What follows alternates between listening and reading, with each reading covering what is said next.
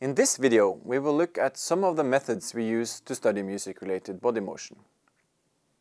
Let us first briefly recall that when we say music-related body motion, we mean all types of motion carried out by performers and by perceivers.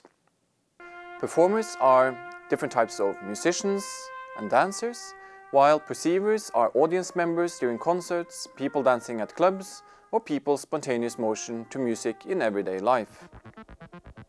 As such, music-related body motion is a diverse category, ranging from being purely instrumental, such as hitting a piano key, to being purely communicative, such as gesticulating in the air. To add to the complexity, music-related motion may occur in any type of location, for example a concert hall, at home, in the street, or in a club setting. So the challenge for music researchers interested in studying motion is to choose methods that allow for studying such motion in a systematic manner. It is also necessary to study the motion in relation to, for example, a musical score, sound recordings, and different types of contextual data. In this and future videos, we will look more into how we do this.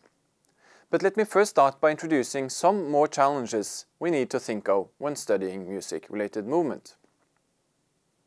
First of all, the aim. Why is music-related motion interesting in this particular study? What kind of study will this be part of? What kind of interaction is planned?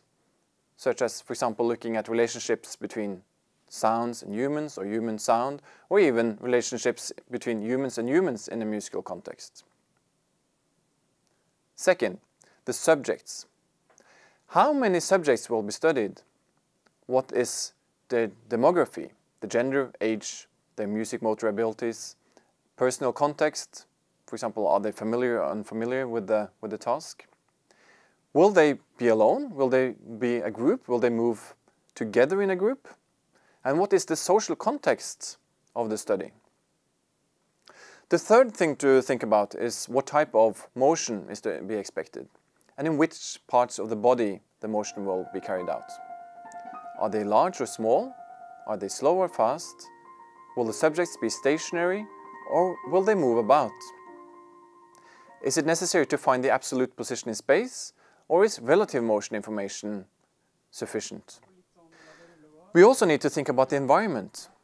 Will the study be carried out in a controlled environment, such as in a lab setting, or in what we call an ecological setting, such as a concert hall? Is there electrical power available? How much time is there to set up equipment? What are the lighting conditions, etc.? Also, if you start to think about the musicians themselves, are they going to use any artifacts or instruments? Or will there be other types of tools or technologies that we need to be recorded in the setup? And how will they be captured and synchronized together with the other types of video, audio and data recorded? When it comes to the audio, what type of sound recording is needed? How many channels? What type of sampling frequencies and bit rates are to be used? And what is the necessary level of synchronization between motion and sound data?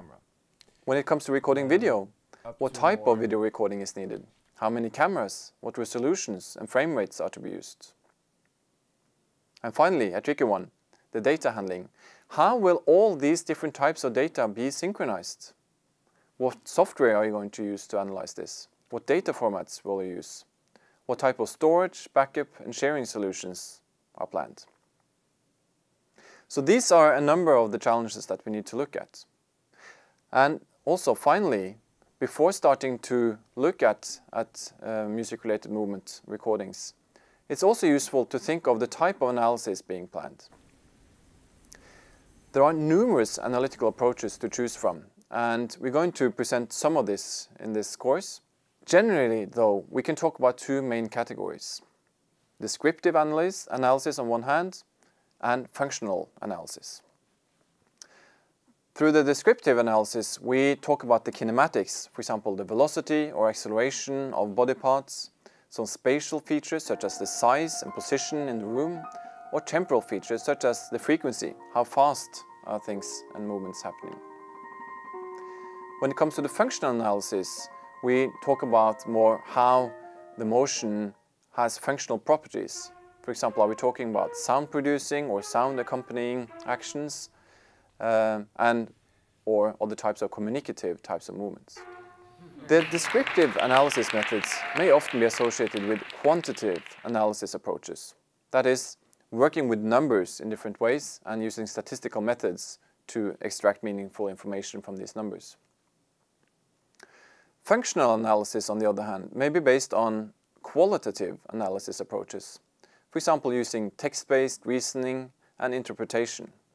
In most real-life cases, however, often we are talking about combination of both descriptive and functional analysis, and using also both qualitative and quantitative methods. As such, these methods should be seen as complementary rather than competing with each other.